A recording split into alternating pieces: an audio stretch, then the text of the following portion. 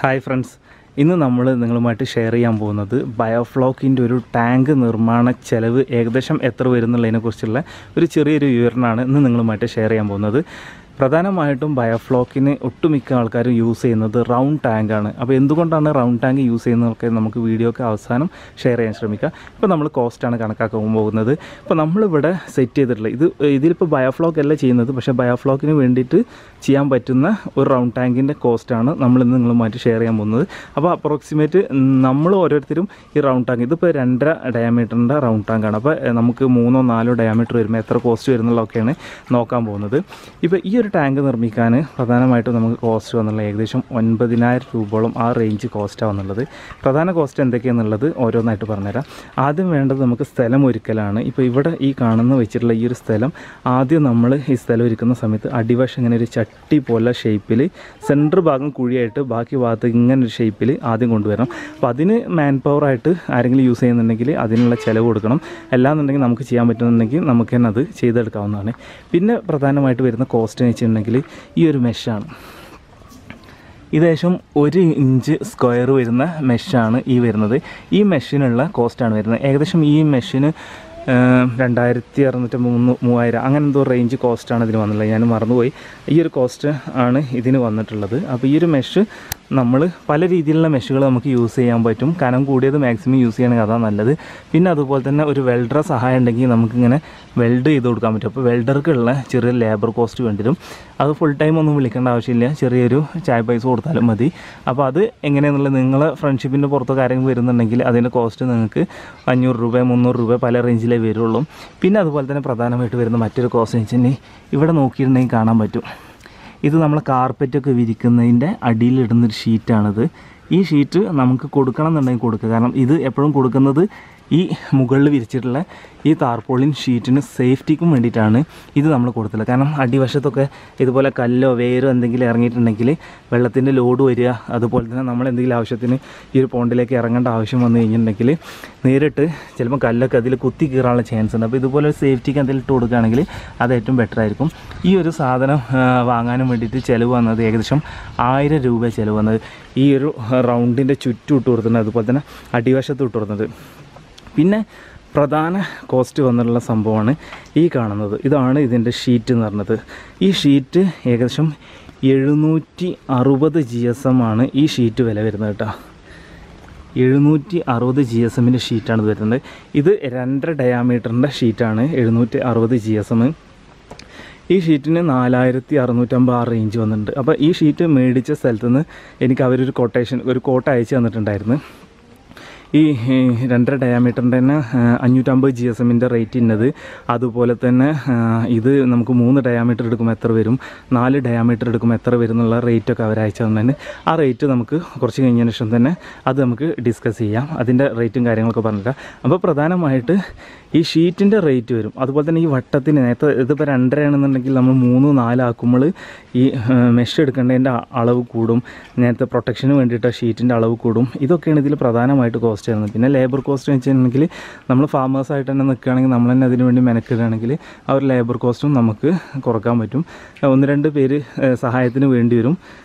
ഈ കമ്പി ഒന്നും ഇങ്ങനെ വളച്ച്, അതായത് ഈ മെഷ് ഒന്ന് വളച്ച് സെറ്റാക്കാനും വേണ്ടിയുള്ള സഹായത്തിന് വേണ്ടിയിട്ടും, അല്ലാതെ വേറെ കോസ്റ്റോ കാര്യങ്ങൾ. അപ്പോൾ ലോ കോസ്റ്റ് തന്നെ, അതായത് നമ്മൾ വിചാരിക്കും വലിയൊരു കോസ്റ്റ് വരുന്ന വിചാരിക്കും. ഈ ഒരു ടാങ്ക് നിർമ്മിക്കാൻ ഏകദേശം മാൻ പവർ അടക്കം പറയുകയാണെങ്കിൽ ഏകദേശം ഒരു 10,000 രൂപ ആ റേഞ്ച് ഈ ഒരു ടാങ്കിന് കോസ്റ്റ് വന്നിട്ടുണ്ടാവുള്ളൂ. പിന്നെ ഈ ബയോഫ്ലോക്ക് പോലുള്ള സിസ്റ്റങ്ങൾ ചെയ്യുന്ന സമയത്തുള്ള കോസ്റ്റ് പ്രധാനമായിട്ട് വരിക എന്ന് വെച്ചിട്ടുണ്ടെങ്കിൽ ഇതിൻ്റെ എയറേറ്റർ, അതുപോലെ തന്നെ പവർ ബാക്കപ്പ് സിസ്റ്റം, പിന്നെ പ്ലംബിങ്. കാരണം നമ്മൾ സെറ്റിൽ ടാങ്കൊക്കെ ചെയ്യുന്നുണ്ടെങ്കിൽ അതിന് വേണ്ട സൗകര്യങ്ങൾ അങ്ങനെയൊക്കെ ചെയ്യുമ്പോഴാണ് കൂടുതലായിട്ട് ചിലവ് വരിക. ടോട്ടൽ ഒരു സ്ട്രക്ചറായിട്ടുള്ളൊരു ടാങ്ക് കൺസ്ട്രക്ഷന് പ്രധാനമായിട്ട് ചിലവ് വരുന്നത് കുറവാണ് ചിലവ് വരിക. അതിൽ കൂടുതൽ ചിലവുകൾ കാര്യങ്ങളൊന്നും വരില്ല. പിന്നെ നമുക്ക് എന്ത് ചെയ്യാം, ഇതിൻ്റെ ഡയാമീറ്റർ മാറുന്നതിനനുസരിച്ച് ചിലവ് എത്ര വരുന്നുള്ളത് നോക്കാം. ഈ ടാങ്ക് കൺസ്ട്രക്ഷനിൽ പ്രധാനമായിട്ടും വേണ്ടത് അതിൻ്റെ റൗണ്ട് ഷേപ്പിലുള്ള ഷീറ്റ് തന്നെയാണ്. അപ്പോൾ ഇത്തരത്തിലുള്ള ഷീറ്റുകൾ മാനുഫാക്ചർ ചെയ്യുന്ന ഒരുപാട് കമ്പനീസ് ഇന്ന് നമ്മുടെ നാട്ടിലുണ്ടെന്നുകൊണ്ട് അത്തരത്തിൽ ഒരു കമ്പനീസിൻ്റെ കയ്യിൽ നിന്ന് നമ്മൾ ഈ ഷീറ്റ് മേടിച്ച സമയത്ത് അവർ നമുക്ക് അയച്ചെന്നുള്ള ഒരു കോട്ടയായിരുന്നു, ചെറിയൊരു കോട്ടയായിരുന്നത്. ഇതിൽ നമ്മൾ ഈ 2.5 MDA എന്ന രീതിയിലുള്ള 5 അടി ഹൈറ്റ് വരുന്ന ഷീറ്റാണ് നമ്മൾ മേടിച്ചിട്ടുണ്ടായിരുന്നത്. ഇത് 550 GSM-ന് 4250 രൂപയും അതുപോലെ തന്നെ 760 GSM-ന് 4650 രൂപയായിരുന്നു. അപ്പോൾ നമ്മൾ ടോട്ടൽ ആ ഒരു ടാങ്ക് നിർമ്മാണത്തിൽ ലേബർ കോസ്റ്റ് അടക്കം നമുക്ക് എക്സ്പെൻസ് വന്നിട്ടുള്ളത് 10000 രൂപയാണ് നമുക്ക് എക്സ്പെൻസ് വന്നിട്ടുണ്ടായിരുന്നത്. ഈ 10000 രൂപയിൽ 4650 രൂപ ഈ ഒരു ഷീറ്റിന് വേണ്ടിയിട്ടാണ് ആയത്. നമ്മൾ 760 GSM-ന് മേടിച്ചത്. കാരണം എന്ന് വെച്ചിട്ടുണ്ടെങ്കിൽ ചെറിയ റേറ്റ് വ്യത്യാസമുള്ള ഇത്തിരി കനം കൂടുതലും അത് തന്നെയാണ്, അതുകൊണ്ടാണ് അത് മേടിച്ചത്. പിന്നെ അതുപോലെ തന്നെ ഇതിൽ നോക്കിയിട്ടുണ്ടെങ്കിൽ 4 ഡയമീറ്ററിൻ്റെ കാര്യങ്ങളൊക്കെ എല്ലാം 5 അടി ഹൈറ്റിൻ്റെ ടാങ്കുകളാണ് ഇതിൽ കൊടുത്തിട്ടുള്ള എല്ലാ കണക്കുകളും. ഈ 5 അടി കൊടുക്കുന്ന സമയത്ത് നമ്മൾ 4 അടിയുടെ മെഷാണ് മേടിച്ചത്. ഈ ഷീറ്റ് 1 അടി നമ്മൾ റിമോട്ട് ചെയ്തിട്ട് മേലെ നിങ്ങളുടെ താഴത്തേക്ക് ഫോൾഡ് ചെയ്ത് കൊടുക്കുകയാണ് ചെയ്തിട്ടുള്ളത്. നമുക്ക് വേണമെങ്കിൽ 4.5 അടിയിൽ അല്ലെങ്കിൽ 5 അടിയുടെ മെഷൊക്കെ മേടിച്ചിട്ട് 1/2 അടി താഴേക്ക് മണ്ണിലേക്ക് ഇറക്കിയിട്ട് നമുക്ക് എന്ത് ചെയ്യാം, 4.5 അടിയിൽ ടാങ്ക് നിർത്താൻ പറ്റും, 1/2 അടി റിമോട്ട് ചെയ്യാൻ പറ്റും. അത് ഓരോരുത്തരുടെ ഐഡിയക്ക് അനുസരിച്ച് ചെയ്യാം. പ്രധാനമായിട്ട് കോസ്റ്റ് വരുന്ന കാര്യങ്ങൾ ഈ ഒരു ഷീറ്റിൻ്റെ ആണ്. അപ്പോൾ പല കമ്പനീസും ഇത് റൗണ്ട് ടൈപ്പ് തന്നെ നിർമ്മിച്ച് കൊടുക്കുന്നുണ്ട്. ഇപ്പോൾ നമ്മൾ ഈ ഒരു കമ്പനിയുടെ കയ്യിൽ നിന്ന് നമ്മൾ മേടിച്ചുള്ള ഷീറ്റ് ഇപ്പോൾ ഏകദേശം 2 മാസം മുമ്പായിട്ടാണ് ഈ ഒരു കോട്ട് കിട്ടിയത്, നമ്മൾ ഈ ടാങ്ക് നിർമ്മിച്ചതൊക്കെ. ആ സമയത്തുള്ള റേറ്റാണിത്. പിന്നീട് റേറ്റ് മാറിക്കണോ ഇല്ലെന്നുള്ളത് അറിയില്ല. അപ്പോൾ ഇതുവരെ നമുക്ക് ആ ടാങ്ക് ഉപയോഗിച്ച കാരണം തന്നെ ഇതുവരെ ലീക്കേജോ മറ്റു കാര്യങ്ങളോ ബുദ്ധിമുട്ടുകളൊന്നുമില്ല. 760 GSM-ൻ്റെ യൂസ് ചെയ്യുന്ന സമയത്ത് നമുക്ക് ഈ പ്രൊട്ടക്ഷന് വേണ്ടിയിട്ടുള്ള ഷീറ്റിന് ക്യാഷ് ചിലവാക്കേണ്ടെന്ന് ചിലരൊക്കെ പറയുന്നുണ്ട്. നമ്മുടെ ഒരു എന്താ പറയുക, ഒരു സേഫ്റ്റിക്ക് വേണ്ടിയിട്ട് നമ്മളത് ചെയ്യുന്നത്. കാരണം നമ്മൾ ഇത്ര രൂപ മുടക്കില്ല, അപ്പോൾ ഒരു 1000 രൂപ കൂടി മുടക്കിയിട്ട് ഒന്നും കൂടി സേഫ്റ്റി ആക്കുന്നതുകൊണ്ട് വലിയ തെറ്റില്ല വിചാരിച്ച് അതുകൊണ്ടാണ് നമ്മൾ ഒരു 1000 രൂപ കൂടി മുടക്കിയിട്ട് അത് ചെയ്തത്. അപ്പോൾ നമ്മൾ നിർമ്മിച്ച ടാങ്കിൽ ഏകദേശം 4500-5000 ലിറ്ററിൻ്റെ അടുത്ത് വെള്ളം കൊള്ളുന്ന ടാങ്കാന്ന് തോന്നുന്നുണ്ട്. അപ്പോൾ ഓരോരുത്തരുടെ സ്ഥലത്തിനനുസരിച്ച് തന്നെ ഈ ഡയമീറ്ററിനനുസരിച്ച് ടാങ്കുകളൊക്കെ ഇവർ കൊടുക്കുന്നുണ്ടെന്നുള്ളതാണ് അറിയാൻ കഴിഞ്ഞത്. അപ്പോൾ ടാങ്ക് നിർമ്മാണത്തിൽ നമുക്ക് വരുന്ന ചിലവുകൾ പ്രധാനമായിട്ടും നമ്മൾ പറഞ്ഞു, മെഷ്, അതുപോലെ തന്നെ പ്രൊട്ടക്ഷന് വരുന്ന ഷീറ്റ്, പിന്നെ വെൽഡിങ് വിത്ത് ലേബർ കോസ്റ്റ്, വേറെ ആരെങ്കിലും സഹായത്തിന് വിളിക്കണമെങ്കിൽ ആ ലേബർ കോസ്റ്റ് അത് വരുള്ളൂ, പിന്നെ ഷീറ്റിൻ്റെ പൈസ. ഈ ടാങ്കിൽ നിലവിൽ ബയോഫ്ലോക്ക് രീതി കാര്യങ്ങളൊന്നുമല്ല ചെയ്യുന്നത്. ഇതിലിപ്പോൾ നാടൻ മത്സ്യങ്ങൾ ഇന്നിട്ടുള്ളത് നമ്മുടെ വരാൽ പറയും, അതുപോലെ തന്നെ അനാബസ് എന്നൊക്കെ പറയുന്ന മരത്ത് പൊരിക്കെന്ന് പറഞ്ഞാൽ നാടൻ മീനാണ് ഇതിലിട്ടുള്ളത്.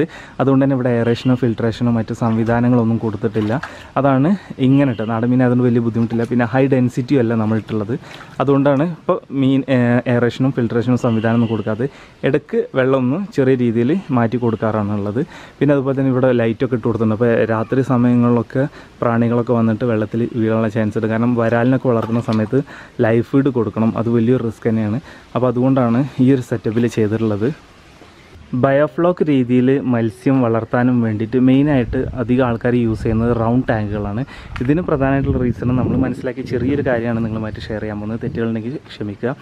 അതായത് ഇപ്പോൾ ഇതിൽ ഫ്ലോക്ക് നല്ല രീതിയിൽ വരും. അപ്പോൾ എപ്പോഴും നമ്മൾ എയറേഷൻ കൊടുത്തിട്ട് നല്ല രീതിയിൽ ഈ ഫ്ലോക്ക് ഇങ്ങനെ ആക്റ്റീവ് ആക്കിക്കൊണ്ടിരിക്കണം, അതായത് ഇളക്കി മറിച്ചുകൊണ്ടിരിക്കണം ഈ വെള്ളം.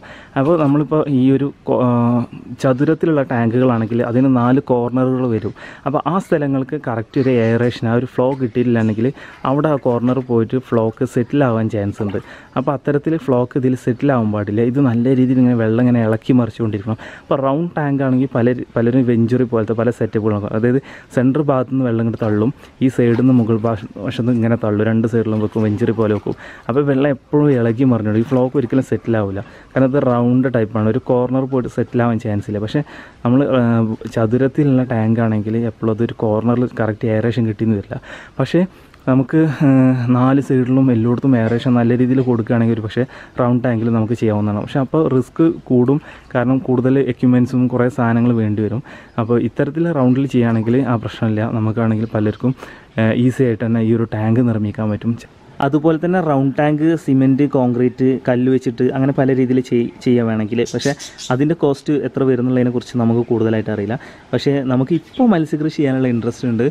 നാളെ പിറ്റേന്ന് ചിലപ്പോൾ മത്സ്യകൃഷി ചെയ്യാനുള്ള ഇൻട്രസ്റ്റ് ഒരു പക്ഷേ ഇല്ലയെന്നുണ്ടെങ്കിൽ നമുക്ക് എന്ത് ചെയ്യാം, ഈ സിമെൻറ്റ് കൊണ്ട് കോൺക്രീറ്റ് കൊണ്ടൊക്കെ ഉണ്ടാക്കിയ ടാങ്ക് നമ്മൾ എന്ത് ചെയ്യും, എങ്ങനെ അവിടെ റീയൂസ് ചെയ്യും, ആ സ്ഥലം നമുക്ക് എങ്ങനെ റീയൂസ് ചെയ്യാൻ പറ്റുന്നതിനെക്കുറിച്ച് നമുക്കറിയില്ല.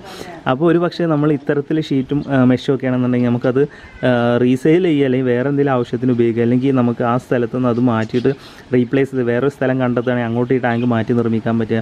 അങ്ങനെ കുറേ കാര്യങ്ങൾ അഡ്വാൻറ്റേജ് നമ്മൾ ഇത്തരത്തിൽ ചെയ്യുന്നതുകൊണ്ടുണ്ട്.